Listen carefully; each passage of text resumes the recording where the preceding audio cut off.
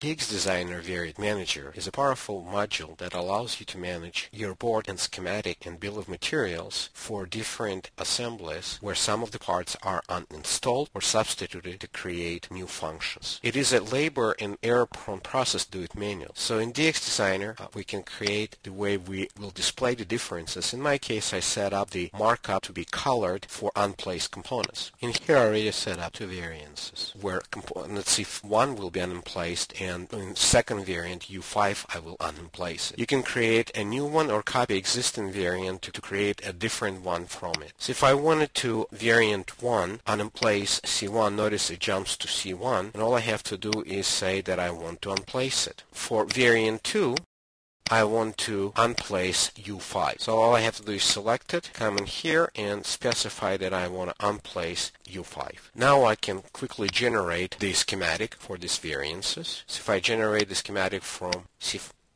you'll see that C1 has an X going as I configured it to have a mark going through that component. And if I go to the second variant and generate the schematic, you'll see that I got now again X going through U5 because it is unplaced. You just as easily can go in and replace it with the different component. I can also generate reports in different formats like Microsoft Excel, HTML, or formatted text, and just a regular comma delimited text. For this assembly, I already generated that, and for variant 1 you'll notice that C1 is not in the bill of materials, but for the first variant you'll see that U5 is in place. For variant 2 is C1 is back because that is in place properly, and when we come to U5 it is removed from bill of materials. So it is a very powerful and easy way to create your variances that eliminates possibility of the human errors by doing it manually. And if you make any changes to your base schematic, all the change will be promoted to all the variances automatically.